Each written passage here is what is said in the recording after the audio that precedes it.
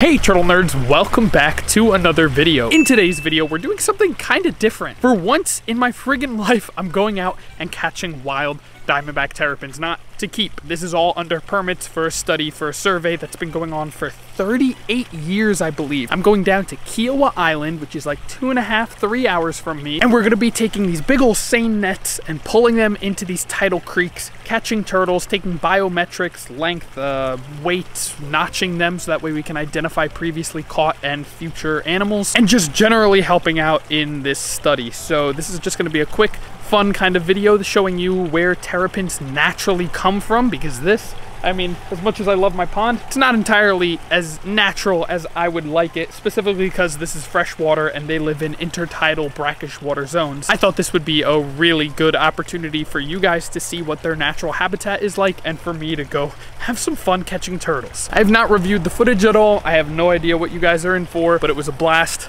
and I'd do it again in a heartbeat.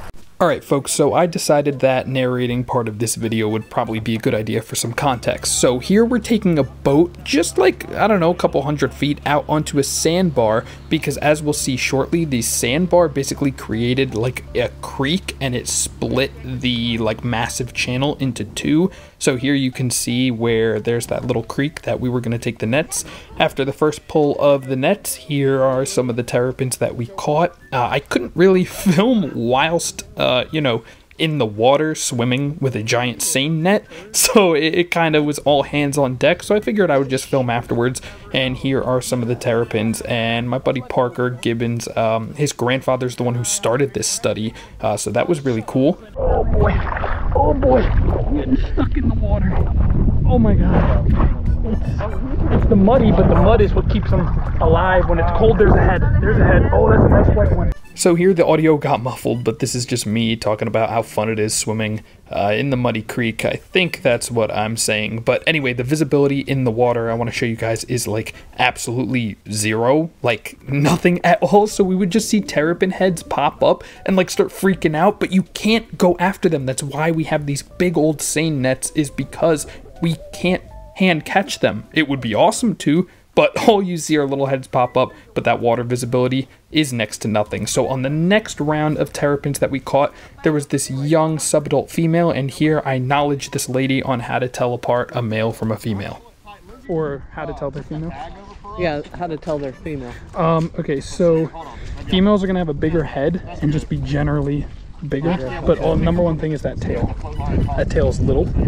And then here we had some interesting fish that were caught in the nets. Here are some puffer fish. I don't know, I just decided to stick the GoPro in and check out the little puffers because they were cute little nuggets. And then this is Parker, he was releasing some of the puffer fish, some of the, what was it, a choker, I think he calls it. I don't know my fish, I know my turtles though.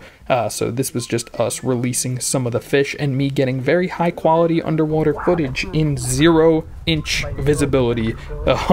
It clearly did not work well, but it was fun to see the puffer fish, and then while releasing them, they blew up, but they were fine. They are just being dramatic. So then that's everyone going up into the creek. They walked about a mile with the net and caught nothing. But then here are some of the terrapins that we caught. Most of them were male. There's one big female there and a subadult female, but most of them in these shallow water creeks are gonna be male. And that's because most of the time the females prefer the deeper water.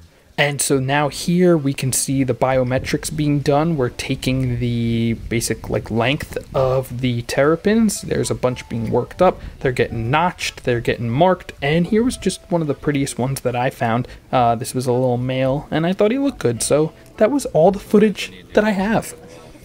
So thank you guys so much for watching. I hope you enjoyed, learned a little something about where terrapins come from, my favorite species of turtle.